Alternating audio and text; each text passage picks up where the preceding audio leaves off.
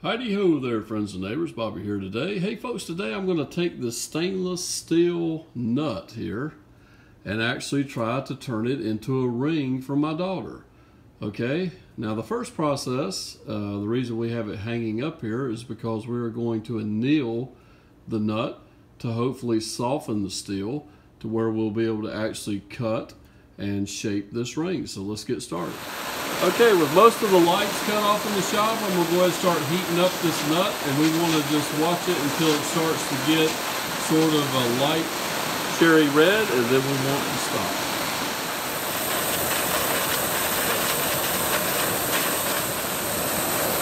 As we can see with the lights off in the shop, our nut is now cherry red, so we will take the heat off of it and let it cool down completely.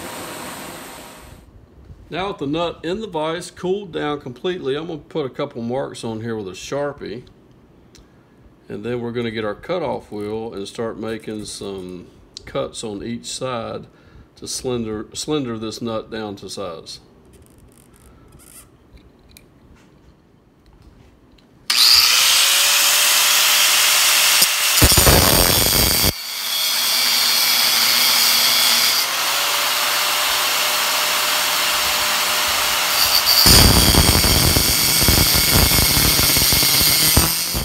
Okay, before we make that cut all the way through, we want to go ahead and start sizing this ring. And I know that the size that I've got to get this spring size to is about 620 thousandths. So right now we're at about 480. So we're going to go ahead and take a 1/4 inch die grinder and go ahead and hog out some of this material. And we'll finish it up with a different tool.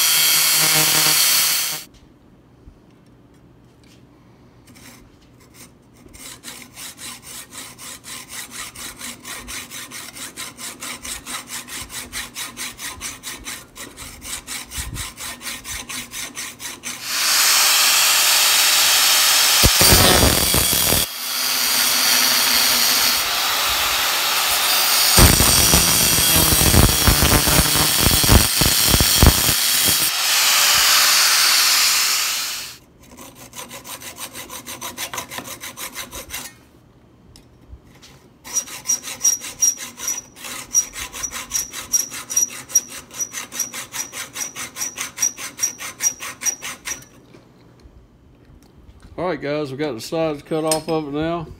Still looks kind of rough. Now we got to get serious about grinding the sides and getting them nice and flat. Alright guys, I want to go ahead and mark the top of the ring here. I want to go ahead and color that so I don't get it mixed up. This is the thickest part of it, okay? Hopefully there's enough room up there to maybe get her initials engraved on the top when we're done. This side here is the thinnest. And what we're going to do is try to get all this squared up. We're going to get it to where it's shaped, you know, from this thickness all the way down to this thickness and possibly even thinner. And then, first of all, I think we're going to go ahead and straighten up the center of this hole again before we start flattening the sides.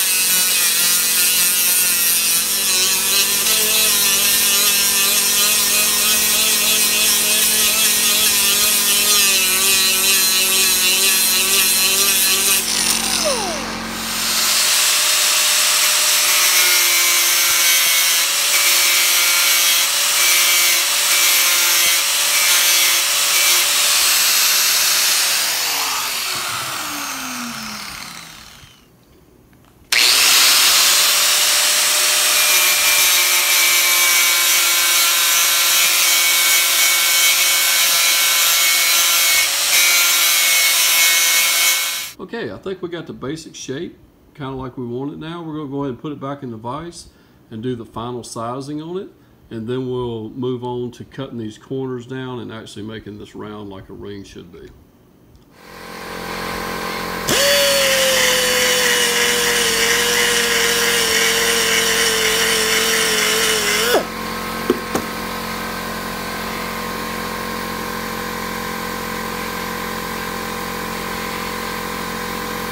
Almost there.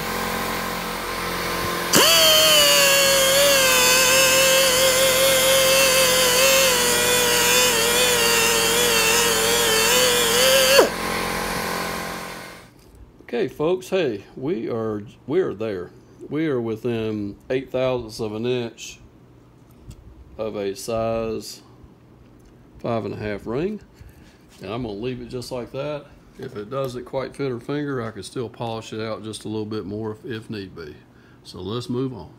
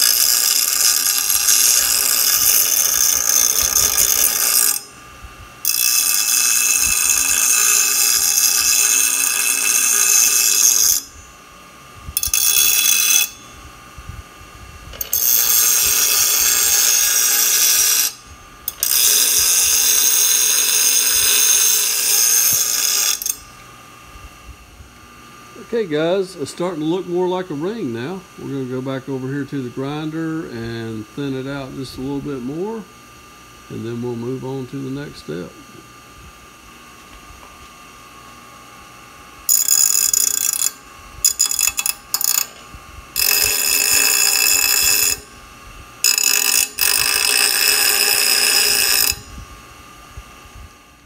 Okay guys, hey, I think we finally got the basic shape that we were looking for. We're through with the bench grinder. I think it's time to move on maybe to my 90-degree die grinder with a roll-lock disc, and we'll start straightening up and radiusing these sides. And pretty soon we'll be going on into the buffing mode. Okay, so stay tuned guys.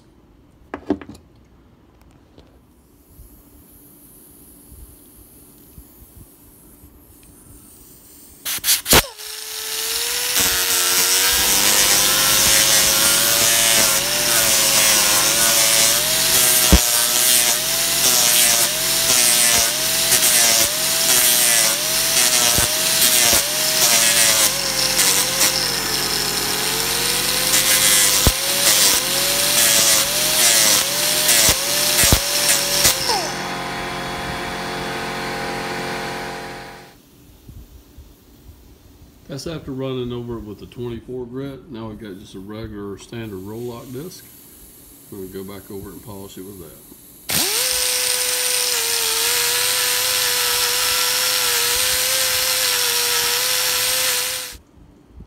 Okay guys, after going over with the roll-lock disc, doing some final shaping and everything, and getting those 24 grit scratches out, or 36, whatever they were, it's looking pretty good. Looking really nice. I'm going to go ahead and start sanding with some 400 grit paper now, just by hand. I'm going to go ahead and go over this ring, over every edge of it real good with 400, and then we'll get the polishing wheel out.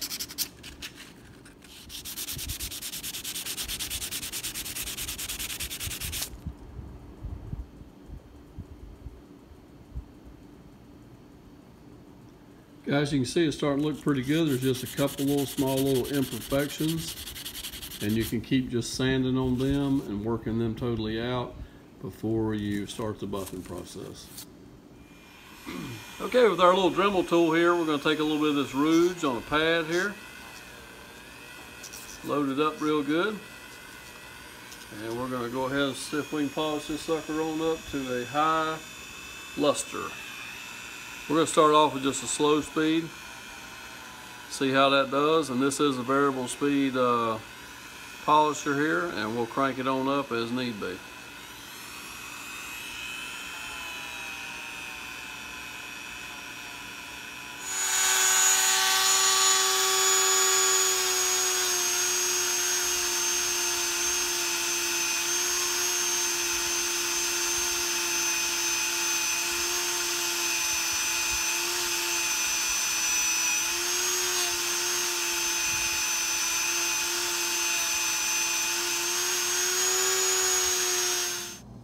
Okay folks, here's our little ring, and we've actually finished it here.